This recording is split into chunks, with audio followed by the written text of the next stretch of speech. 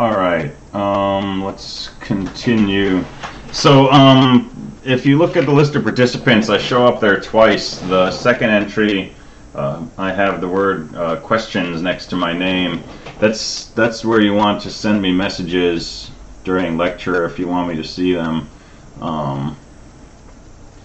Because I don't see the ones that are coming to my main login because I've got my screen maximized and so on. So anyway, there was a question on my other one asking with the multiply instruction, how did I know the product would be in product L? So product H, product L together form a 16-bit result, and it's broken up like this: product H, product L. Since the number we were multiplying was 23, I knew that the product would fit in 8 bits, and so it would be here. But if our number was bigger than 8 bits, then product H would also have a value in it. And what you do with that, depends on your application and what you're trying to accomplish. But in general, PIC is an 8-bit system, and so if we're going to get a 16-bit result, we've got to have some idea what we want to do with those upper bits, and so it depends on your application. But I was cheating because I just had a small number, so I could just look at the product L piece and get my 8-bit answer out of that.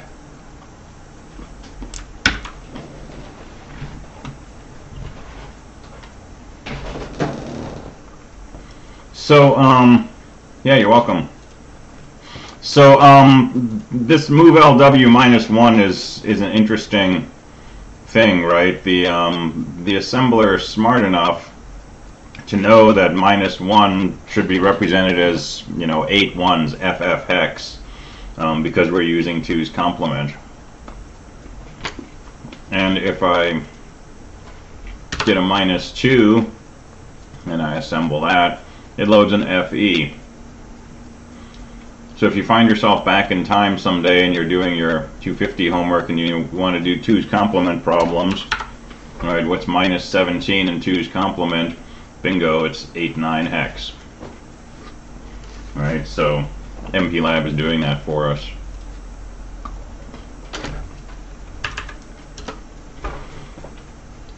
So we have a radix instruction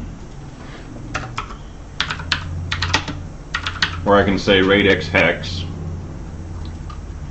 And so when I say move LW and I just say 17, it puts 17 hex into the W register. And I'm just using move LW just because it's an easy instruction. I could use any instruction I want. What I'm looking at is how are these numbers interpreted by MPLAB. And if I say radix decimal and I say move LW 17, how does it code that? It codes it as 11 hex. Well, 11 hex, 16 plus 1, that's 17 decimal. So this radix instruction is saying if I just have a bunch of digits sitting next to each other, what is that thing? Is it hex or is it decimal? And if I don't say radix anything, and I just go ahead and assemble this code, it looks like by default the radix is hex. And it's probably documented somewhere, but I would never assume that. I would either use a radix instruction or always specify the radix specifically, for example, move LW 0x17. Absolutely clear, whatever the default is, whatever my radix instruction might be, this is going to move 17 hex. And there's other things we can explicitly specify.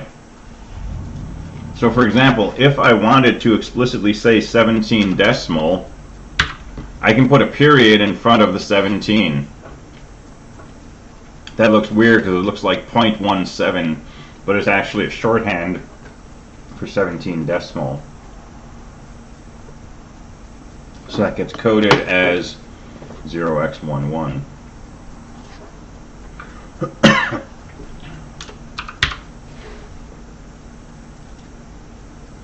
I can also do this D apostrophe 17, and that means 17 decimal, and so it again gets coded up as 0x11. But we can also use this to do binary. So if I say B single quote 1011 and I assemble that, it codes it up as hex D 13 because 1101 in binary is decimal 13. So if you have a long decimal number that you want to load in and you don't want to do the conversion in your head, or you think it's clearer to leave it in binary in your code, you can express binary by saying B quote and then put in the bit pattern.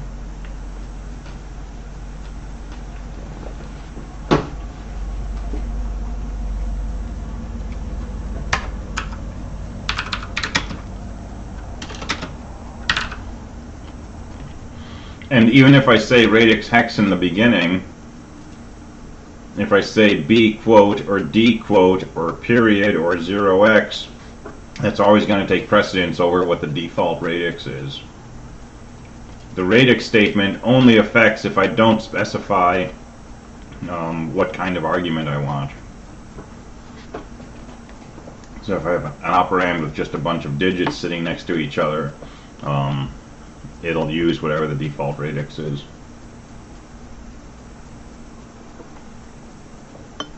I don't know if that answered the question I just got, but if not, go ahead and ask that question again.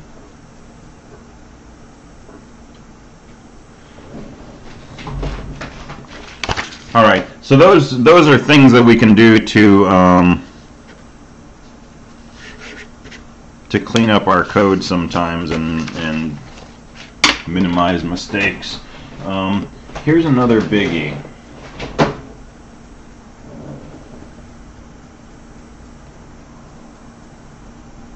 Let's see, so I got a question here. So saying B quote 1101, that's going to be binary because I've got the B there. Right, and when I assemble this, I can confirm that by seeing that the move LW instruction coded the operand as hex D. So B quote will always be binary, D quote will always be decimal, 0x will always be hex, regardless of this radix instruction. So here's the real difference.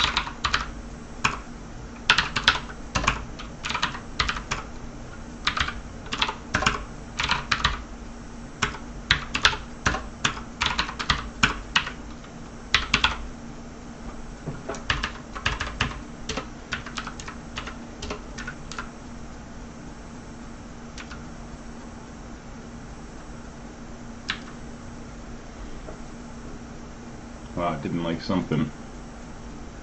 There we go. Alright, so 0x10 is hex. D quote 10 came out as 10 decimal, right? A hex.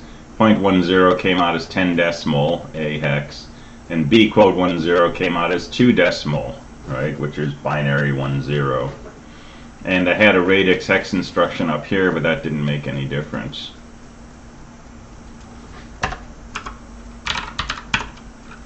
And if I just say move LW10, that came out in hex because my radix was hex. If I change my radix to dec and I rebuild, none of these first 4 instructions change, but this instruction where I didn't specify what type of number 10 was, that got changed into decimal. I don't know if you can do bin as a default radix. Yeah, you can. Nope, you can't.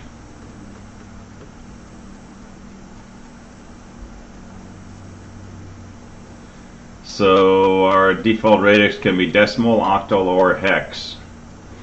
So, you know, it said build successful, but it's worth going back and looking for warnings. And warnings can be meaningful. So on line 8, where I specified the radix, it's telling me it expected decimal, octal, or hex. And since it didn't see one of those, it's using hex. Well, that's really important to know,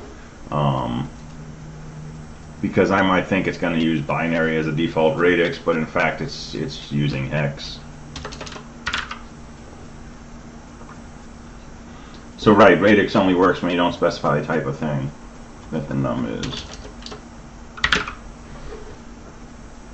Also says I'm missing a quote on here. I'm wondering if it wants a quote at the end.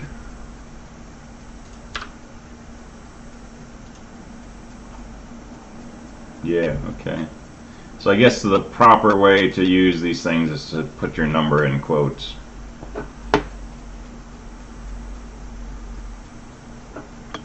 Again, getting rid of your warnings. So decimal D quote number and then an end quote, same for binary.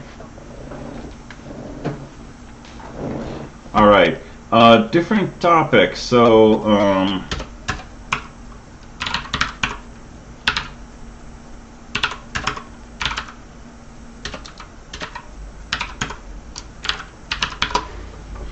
let's take this number 10 hex and let's copy that to the tri-state A register. So remember what tri-state A does. I'm taking the number 10 hex, which looks like this, and I'm copying that to tri-state A.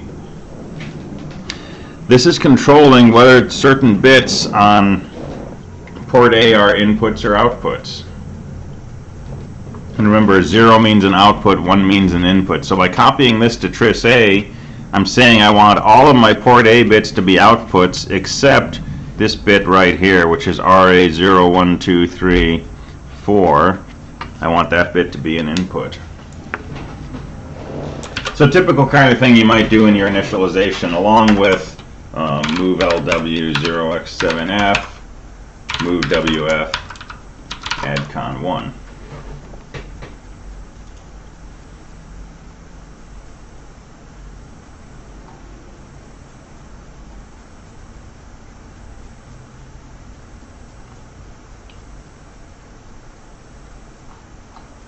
And I expected that to blow up horribly, and it didn't.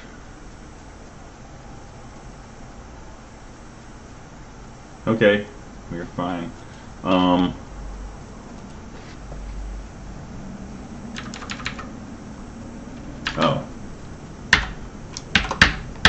There we go. Okay, that's what I was expecting to happen. Alright, so here's my code, right? I'm putting a value into tris A, I'm putting a value into add con 1. If you just write your code like this, right, an origin statement and your instructions and an end statement, you get errors. Okay, the error I'm getting here is saying that tris A is not previously defined, add con 1 is not previously defined. Okay, and in the labs, you'll see something like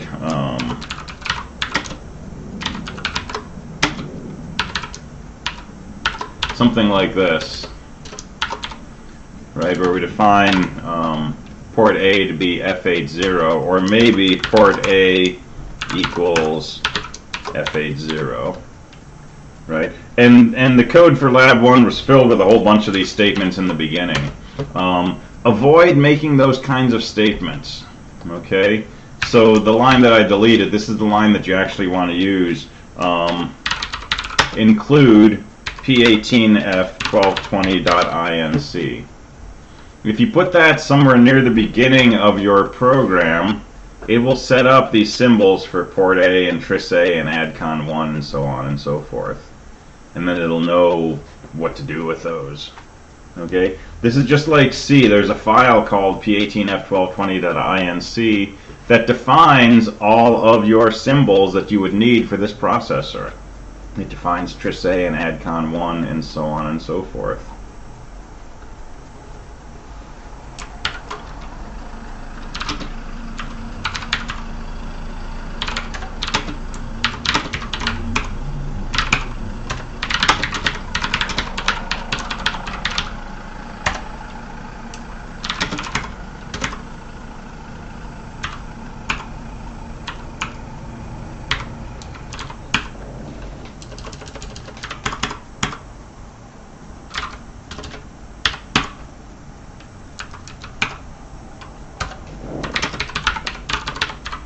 Right, so here's the file that you're including when you say include P18F1220. It's got copyright information and stuff like that, but it's got a whole bunch of define statements. So it sets port A equal to F80, port B equal to F81. It sets up addcon1 to be equal to hex FC1. This is another way to specify a hex number, H single quote, and then the number, right? So by using this include file, it sets up all these symbols for you, and it saves you from having to say number sign define, number sign define, and making a typo in those defines is really, really painful to find. So include this file, right? Just put this number sign include statement in the beginning of your program, and you don't need to define your ports and your tri-state registers and so on and so forth.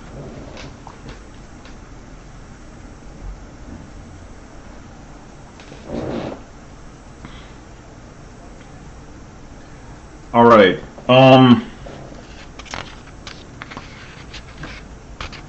Let me talk a little bit about bit masks, a little bit more about bit masks, which we talked about last week in terms of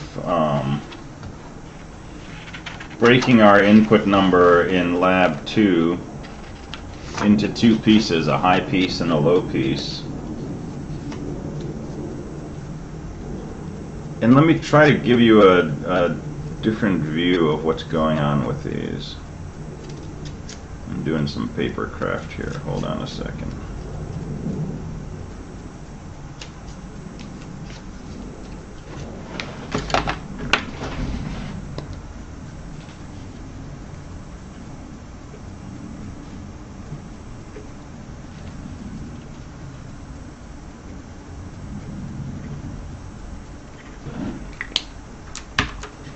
So let's suppose we're reading a value from an input port, right? So we've got switches hooked up to our chip, and the idea is we've got 4 switches,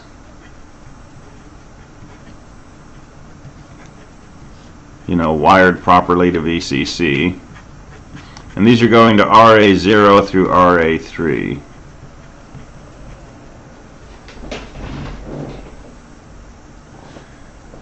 And let's say this is set to a 1001. So these are shorted, those are high. And we would like to read these 4 values from, the outside world and know that the value that's being set on these switches is 1001. And the problem is if we say something like move F port A, 0, our WReg is going to look something like this. It's going to have our 1001 coming from our 4 switches, but we don't know what these upper 4 bits are. Maybe there's other switches that are doing something else. Maybe those things are set up as outputs. Maybe those pins are just disconnected and they're floating, and somebody walks by with a hairdryer and this bit might change to, a 1. Because there's some environmental noise, some electromagnetic interference that drove that to a 1. Or maybe, all of these will be zeros, or maybe they'll all be 1s. The goal of my code is to pull off these 4 least significant bits and do something with them. But if my WReg looks like this, how do I know if I've got a 1001 in here? Can I say, is my W register equal to 9? Well, no, it's not, it's not, it's not. In this case, it happens to be equal to 9, right? Because these upper bits are all 0. But we've got this stuff over here in these upper positions. And we want to get rid of that. So we use a bit mask. So I'm going to say move literal into the W register. And I'm going to move the following bit pattern. 4 zeros followed by 4 1s. And I'm going to think of it like this.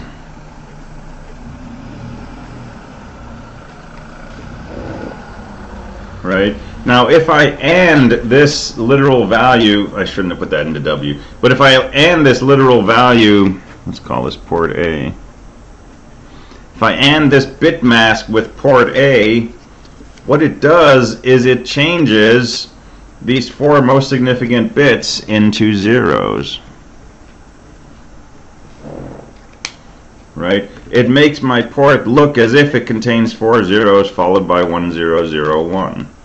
If port A happened to look like this, when I do the AND operation of the W register with port A, the result looks like this: 4 zeros followed by 1001. 4 zeros, 1001. 4 zeros, 1001. So a bit mask lets me throw away certain bits. Well, I can't really throw them away. We can't delete things. But I can put them into a known state, usually zeros. So this is a bit mask. And it's really like, masking something before you spray paint it. It covers up certain bits to protect them, right? These 4 bits are not going to change value, but these other bits are going to get forced to a 0. Why? Because when I AND anything with a 0, I get a 0. Whereas when I AND something with a 1, it doesn't change value. So suppose I want to know if port A, if these 4 bits were equal to 0.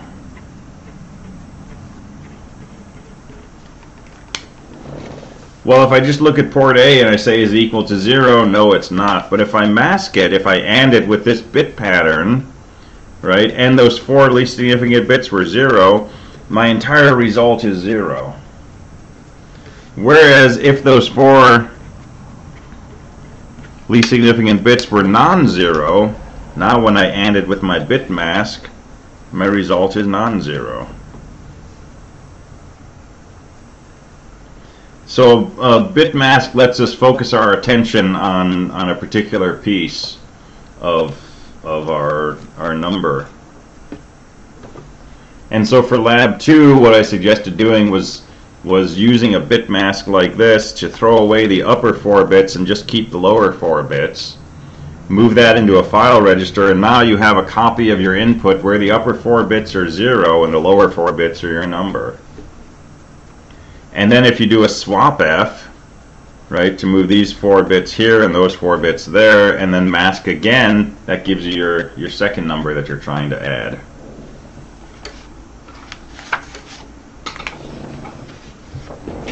Alright, so that's the bit mask business. Let's talk about detecting if your input has changed. And this comes towards the end of lab 2, right? You can get all of lab 2 working and then deal with this question of how do I know if my input has changed. And the goal is you want to read port A and you don't want to do anything else unless port A has changed. So let's suppose that port A looks like this. In other words, the person using this system is asking to add the numbers 2 and 3.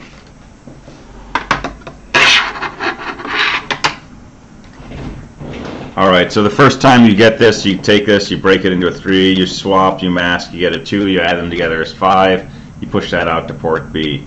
Now you come back to the top of your loop and you look at port A and it's still equal to this. You'd like to have a way to detect that that's what the current value is. That's the same as what the value was the last time through. So let's write some pseudocode.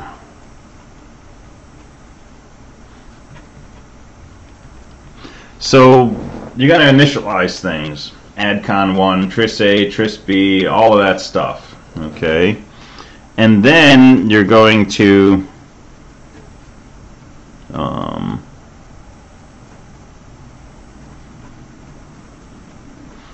copy port A bits 3 through 0 into, I'll just call it num1. You can call it whatever you want. But I'm going to grab those 4 low bits of port A and I'm going to save them somewhere. And then I'm going to read the upper 4 bits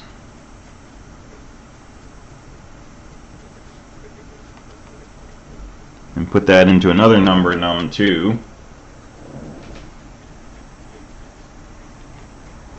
And then I'm going to add those together. And I'm going to copy that sum to port B. And then I'm going to go back up here to the top.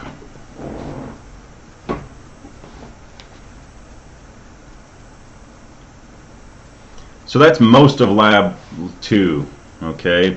But let's add in this business of only doing all of this stuff if our input has changed. So here's a way to do this.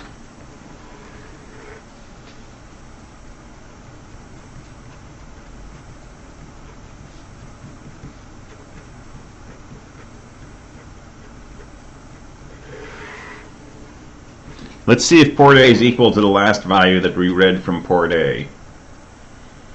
And if it is, let's just go back and check it again.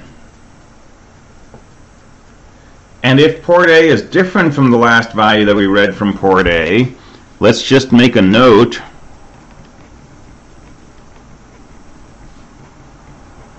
of what the value of port A is now, and then let's go ahead and do our usual steps, right?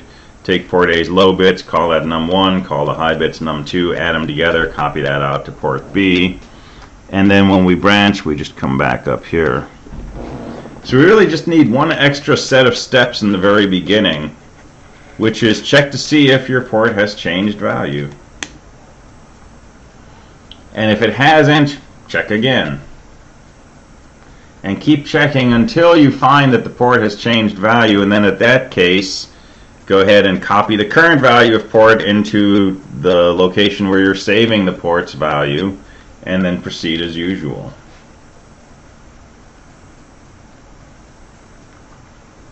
So this is just something like move FF port A, comma last port A, where last port A is just some file register you've set up. So how do we know if port A has changed? We want to know if port A and the contents of this file register are the same. Well, a really easy way to tell if two things are the same is to say, is their difference equal to 0?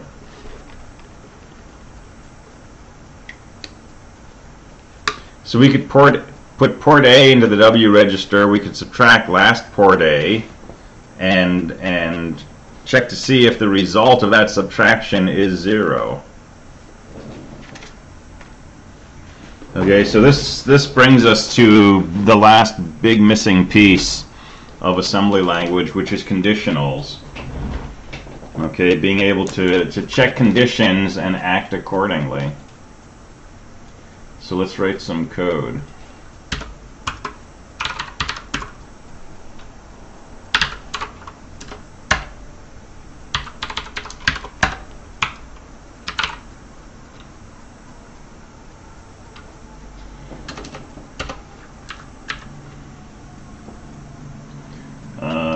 I'm not going to mess with the W register. Let's use a file register.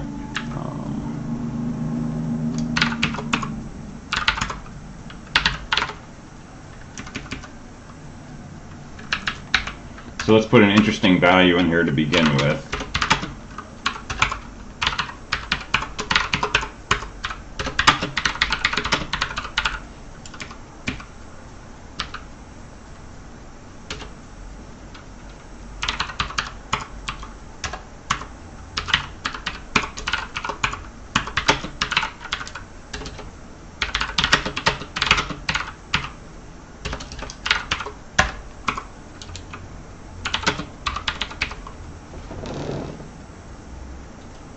So let's see what this does.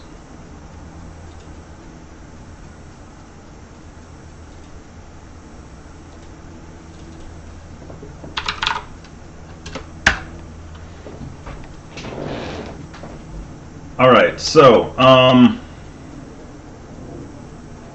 move a 5 into the W register.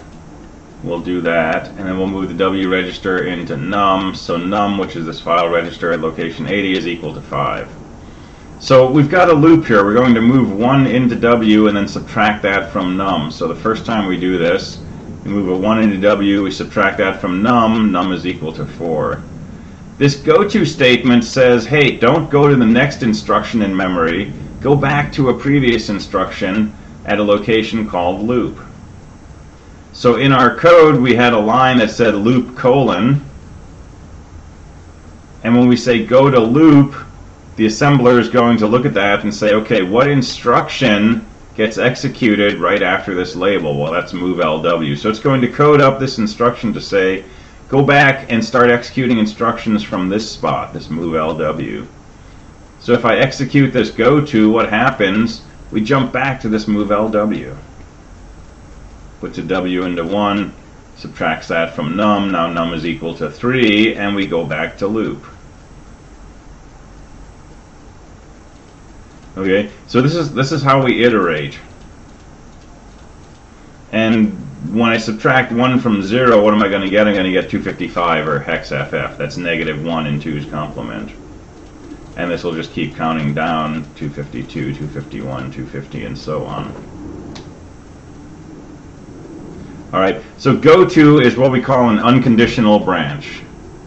And it's a 32-bit instruction, and it basically codes up as goTo followed by the address that you want to jump to. So it says go to 0x4. 0x4 up here is our move LW1 instruction.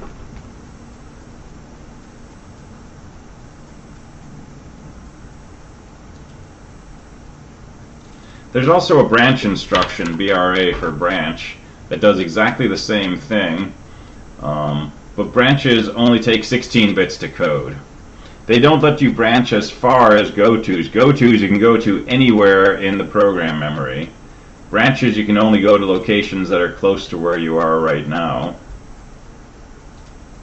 But they work exactly the same. So when you get to branch loop, it just jumps back to that instruction labeled loop. And now every time we go through, our location 80 is decrementing, and so on.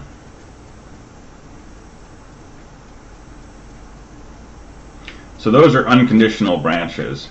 Now suppose we want to do this loop, but only until our number is decremented down to 0.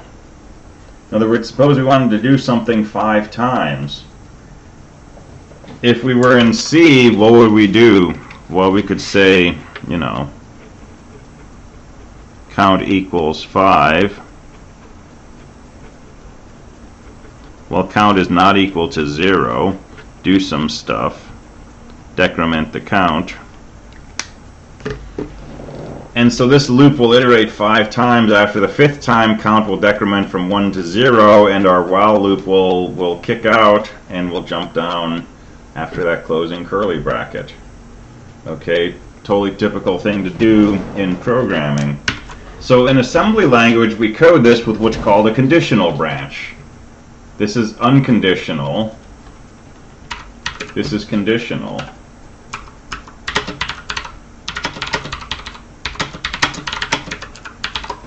The NZ means not 0. So this is coming back to the status bits and the status register.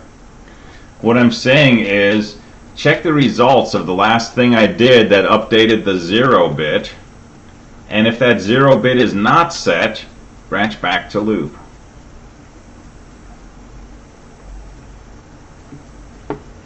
Alright, check the last thing that updated the 0 bit, and if the 0 bit is not set, go ahead and do your branch.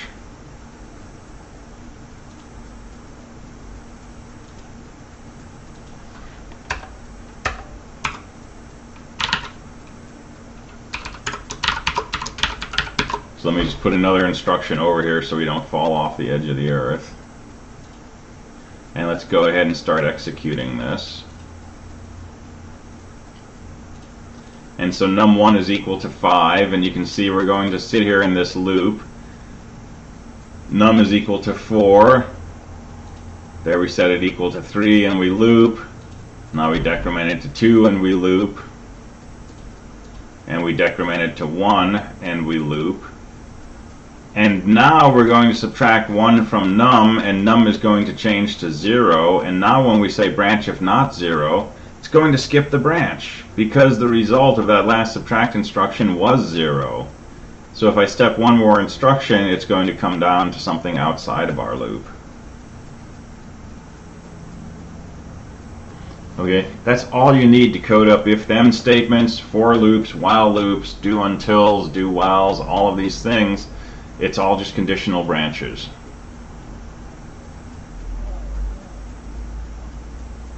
And we've got a handful of conditional branches available. So we can say branch if not 0, that's BNZ. Branch if 0 is BZ. Branch if negative, branch if not negative. Those are the most common ones we're going to use other than the unconditional branch.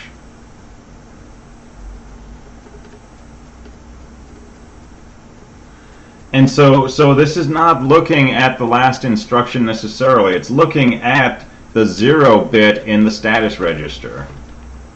And what controls that 0 bit? Well, it depends what instructions were executed. For example, if I did a decrement file, that will update the 0 bit. So if the last instruction I did before the branch was decrement file, and I say branch if not 0, it'll branch if the decrement did not result in a value of 0. But if my last instruction was a move-ff does not touch any of the status bits. So the result of the move-ff would have no bearing on the branch if not 0. It would be the instruction before that last updated the z bit.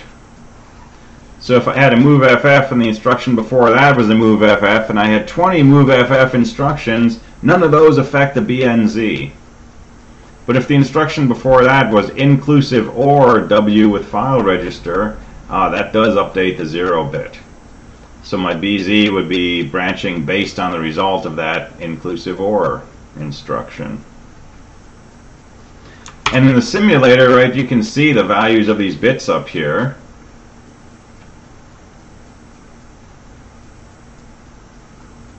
And so if I do my move-ff, that's not going to touch any of these bits.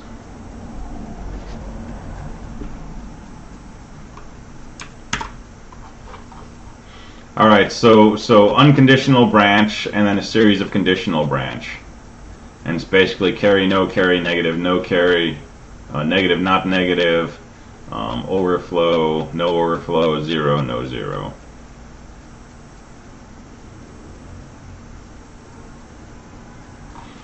And if you look at anywhere online, or you look at other solutions to pick problems, you're going to start seeing these skip instructions.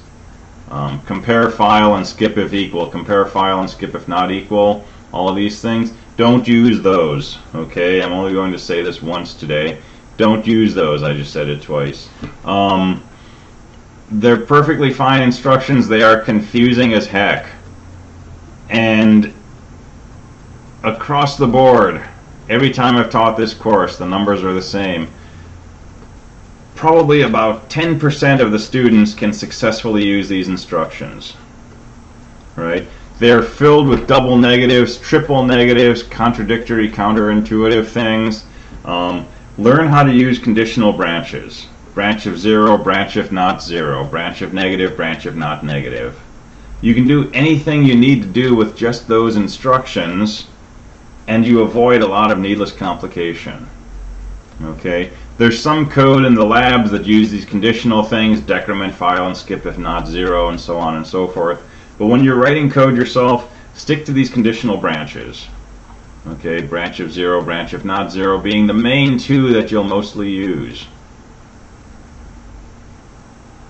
And it will save you a lot of time and a lot of confusion.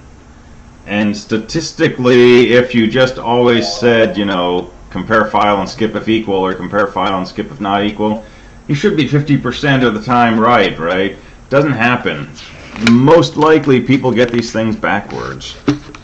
So I'm not going to talk about those for a while as far as what they do, and I'm going to say steer clear of them.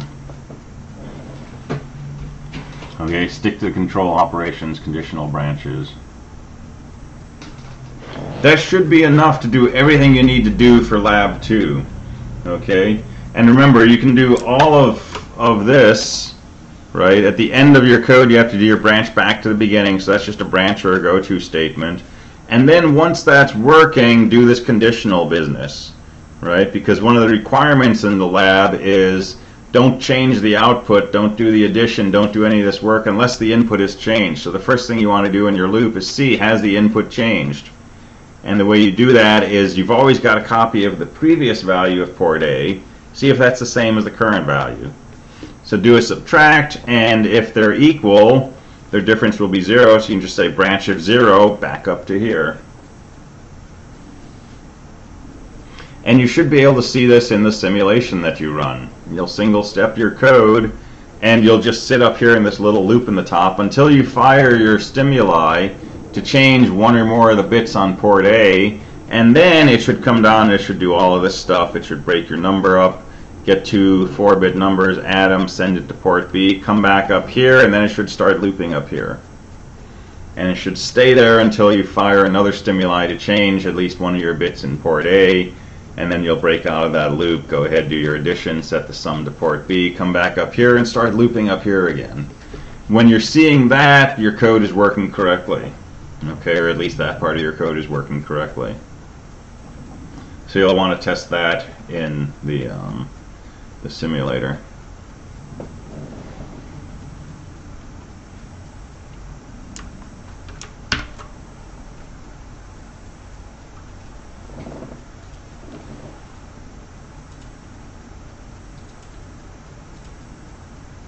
You need more homework because we already did homework today. So I'm going to give you questions 18 through 22. And these will help you with lab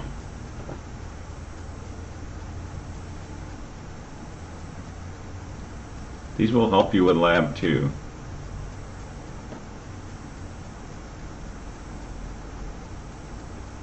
And I'll post this on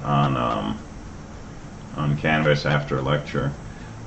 So questions 23 through 26 will definitely help you with lab 2. Okay, this is talking you through basically making a 2-bit adder that reads from some pins and breaks your result up and sends the output somewhere. But this talks you through it in steps. Okay, so think about these questions, work through these questions. If you don't feel like they're helping you with lab 2, don't worry about it, just do lab 2. But if you're stuck on it, if you're having trouble with this idea of moving things from one spot to another and so on, or understanding the tri-state registers, come back and look at these.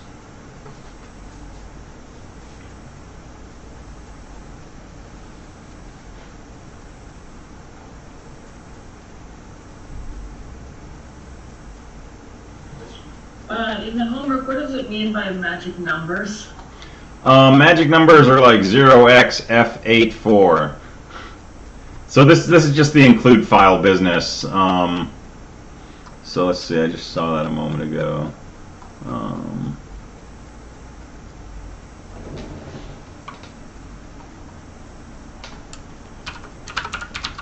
There we go. So write this code actually putting in the hex numbers for port A and so on and so forth. And then, you know, assume that you've done the include statement and you can just call it port A or port B or whatever. It's basically what we already just went through with looking at the include file. But just to make sure that you see that connection between, you know, writing out PORTA versus writing out 0xF80. It's the same thing to the assembler. It's just two different ways that we can represent it.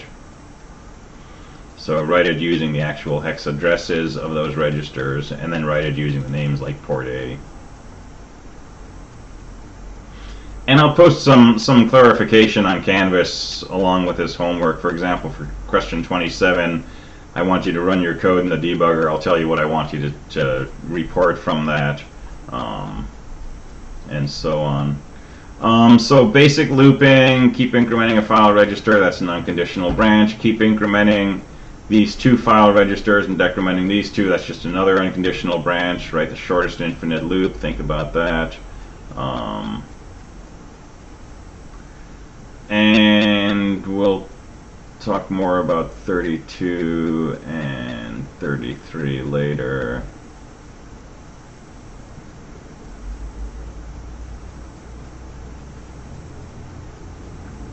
Let's see. Yeah, so I'll probably go up through question 31, but I'll post details on Canvas, and I'll give you some extra instructions on what I want you to do for some of these questions. So I'll post those after class today. All right. That was a long 2 hours. Let me give you something fun on the way out. This is an additional debugging tool that you can use. So let me go back to Lab 1. So this was my version of Lab 1 that you've already done. And by the way, nice job on Lab 1, everybody. Lab 1 looked really good. Good, clean reports. Had all the pieces in there, and saw a lot of really cool new experiments. Okay, so I've graded those. I gave you some feedback, but keep up the good work. Lab 1 looked fantastic, and I love the new experiments people came up with. All right, so here's the code from Lab 1, right? And we already know that we can build this, and we can run this in the debugger, and we can look at, you know, file locations, and we can single step, and we can see what's going on. And our code, you know, hangs out in this loop forever. And then, do I still have a stimulus? I don't. But I can set up a stimulus on RA0 and fire that, and then step a few more times, and my code would suddenly jump down to this increment L loop, do some stuff, and so on. Okay? So that's the main way to debug your code. Because it lets you execute one instruction at a time, it lets you look at file locations and so on and so forth. But once your code seems like it's working, I'm going to give you another tool that you can use to look at it. Now, if we weren't in COVID-19 right now, we would be in the collaboratorium, and you would take this code and you would run a different piece of the software, and you would actually use something called a PIC programmer to take this code and load it into a physical chip. And then you would take that chip and you would build a circuit around it that would have 4 LEDs connected to the port B pins and a switch connected to port A, bit 0. And by flipping that switch, you would see the LEDs start to count. Okay, and the way we used to do this, we took a 555 timer and we built that up with a 2-second tick, and we used that to drive pin 0, RA0, and we would see the counter incrementing every 2 seconds as the 555 ticks. Alright, so I cobbled something together over break that we can use to sort of replicate that experience, and I'll tell you where you can get this, but it's just plain old Java file. Okay, so it's a jar file. This should run under at least Linux and Windows, and theoretically under OS X. So this is a PIC 18F1220 front end. So load file. Go into wherever your directory is that you're creating your projects. Okay, and this is documented. I'll show you the documentation in a minute. Go into your project. Come down under distribution, default, production, and you should see a .hex file. Okay, open that up, and this will start emulating the code that's in that hex file. So that hex file is created by MPLAB when you do your assembly. Okay, when you assemble your project, you get this disassembled listing. All of these 1s and 0s, they get stored in a hex file. Okay, it's a peculiar file format that has the 1s and 0s that we would normally use to program the physical chip. So you can take this emulator, you can say load in that file, and it will start emulating the code. In this case, I have inputs on RA0 and RA5. I can check this box to put a 1 on that input. I can clear the checkbox to put a 0. And every time I toggle that, my LEDs will start incrementing. So this is executing that code from Lab 1, but it's a different way to see what the code is doing. Right? And it's just incrementing my LEDs. And if I change my code, for example, instead of adding 1, I add -1, I can compile that or assemble that. And I can come back to my tool and I can say, let's load that file in again. And now when I check my box, when I toggle pin 0 on port A, my counter is decrementing.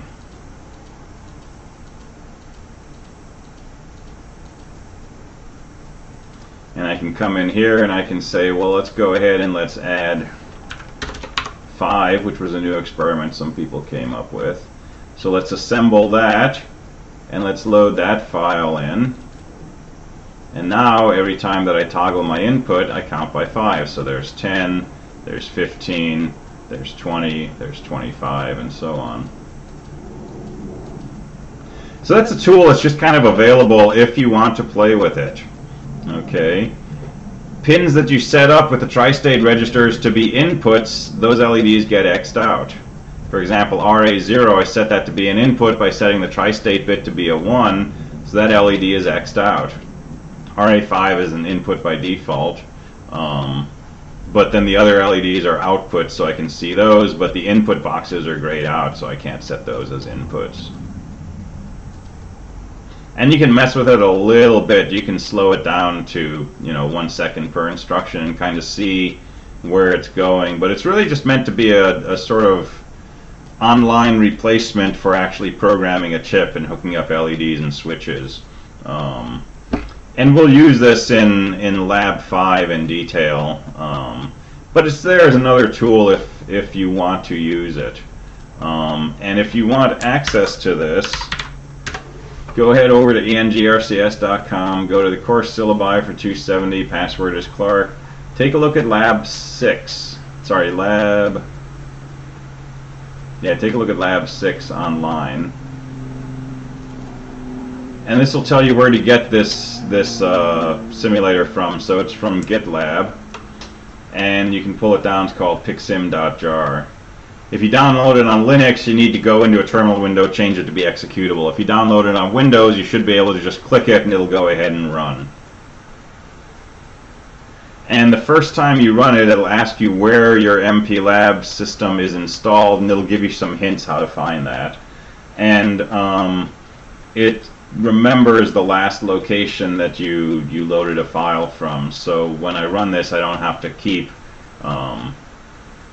going back and browsing to my path. I can run it, and if I try to load a file, it'll start from the same directory that I did last time. So play around with that. Let me know how it works. We'll need to use it for Lab 6, which is the last lab of the course. But mess around with it some if you like, and give me feedback on it. If you've done Java and you're interested, you can pull down the source code from GitLab. It's just a couple of Java files, right? And it uses Swing and Window Builder, and it's got a couple of threads, and it's a derivative of the code I did to make the Godzilla chicken that runs around in Minecraft. If anybody saw that video, it's exactly the same thing that I was doing in there, but instead of driving Minecraft, I'm driving a simulator for the PIC processor. So that's something that's available for you. Don't use it as a replacement for MPLAB itself, right? Debug with the debugger in there, but once you've got something and you think it's working, like your 4-bit adder, you can go ahead and pop it into here, and sometimes it's easier to see that it's working correctly.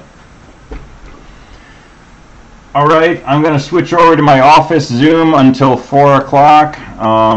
Go ahead and keep working on Lab 2. Hop into Zoom if you have questions about that. Otherwise, have fun, have a great afternoon, and I will see you next week. Alright, thanks. Have a nice day. Thank you, you too.